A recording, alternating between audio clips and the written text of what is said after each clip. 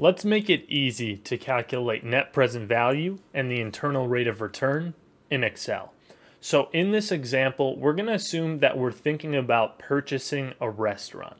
And we know that if we wanted to purchase this restaurant, it would cost us $500 today. So period zero, today, it's going to cost us $500. So we'll have a negative $500 cash flow outflow. But then we are expecting that at the end of year one, that this same restaurant is going to return us $100 in cash flows. And then at the end of year two, we're expecting perhaps $200. And then year three, we'll say $200 as well. And then at the end of year four, let's say we're expecting to sell this thing for about $150. Now we need to calculate what is the present value of each of these cash flows today. We need an interest rate to discount back to today because of the time value of money. So we can just assume in this example that based on the risks of this investment, we've found that the interest rate is 4%.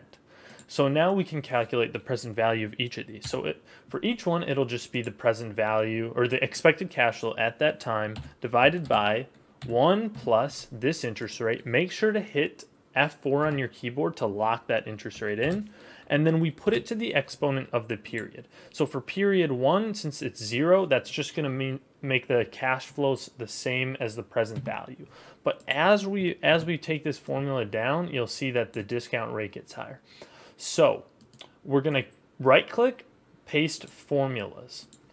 So the first way that we can calculate net present value is just to sum these net present values of each cash flow that we calculated here. We see that this project has a net present value of $87.08. When the net present value is a positive number, we should accept this project because we know that the internal rate of return is going to exceed the interest rate that we demand based on the risk of the project. Here's another way that we can calculate net present value. So we can say equals, and we'll just do that initial cash outflow, and then we'll use the NPV formula built into Excel. So NPV, and then we'll just grab we'll grab the rate first, and then we'll grab all of these values. And it will equal the same number as how we calculated in the first NPV formula. So then we can calculate internal rate of return. This one is extremely easy. So we'll do equals IRR, which is just Excel's inbuilt internal rate of return formula, and we'll just highlight all these cash flows.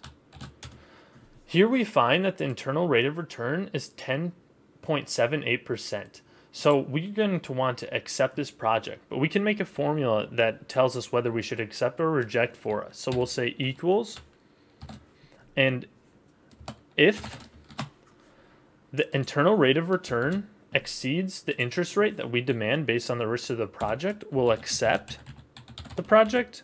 If it does not, we will reject it. Okay, so we're seeing that we're going to accept the project, but what happens if we change some of these cash flows? So what happens if actually in year two, we're only going to make $100, or we expect to just make $100?